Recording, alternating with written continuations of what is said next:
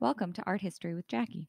Today, we will be talking about the life and art of Jacob Lawrence, an American painter known for his portrayal of African American historical subjects and contemporary life.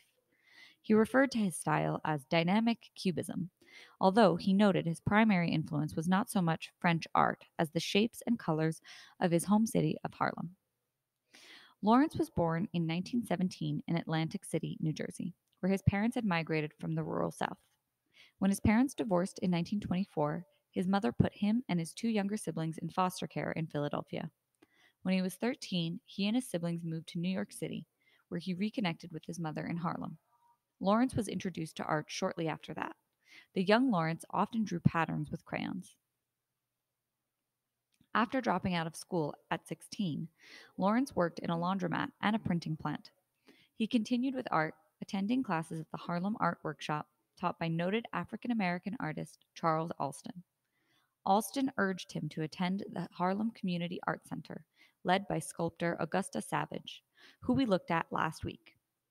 She secured a scholarship to the American Artists School for Lawrence and got him a paid position with the Works Progress Administration, which had been set up during the Great Depression. Harlem provided crucial training for the majority of Black artists in the United States. Lawrence was one of the first artists trained in and by the African American community in Harlem. Throughout his artistic career, Lawrence concentrated on exploring the history and struggles of African Americans. The hard, brittle aspects of Harlem during the Great Depression inspired Lawrence as much as the colors, shapes, and patterns inside the homes of his residents. He started to gain some notice for his dramatic and lively portraits of both contemporary scenes of African American urban life as well as historical events, all of which he depicted in crisp shapes, bright, clear colors, dynamic patterns, and through revealing posture and gestures. At the very start of his career, he developed the approach that made his reputation and remained his touchstone, creating series of paintings that told a story or, less often, depicted many aspects of a subject. His first were biographical accounts of key figures of the African diaspora. He was just 21 years old when his series of 41 paintings of the Haitian general Toussaint Louverture, who led the revolution of the slaves that eventually gained independence, was shown in an exhibit of African American artists at the Baltimore Museum of Art. This was followed by a series of paintings of the lives of Harriet Tubman and Frederick Douglass.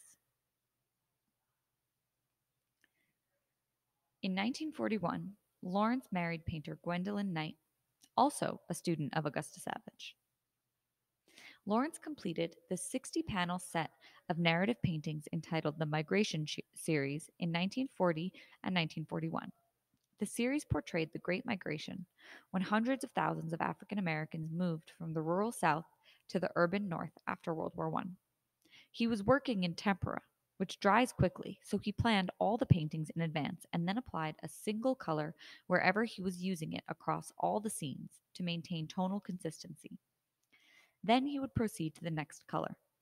The series was exhibited at the Downtown Gallery in Greenwich Village, which made him the first African American artist represented by a New York gallery.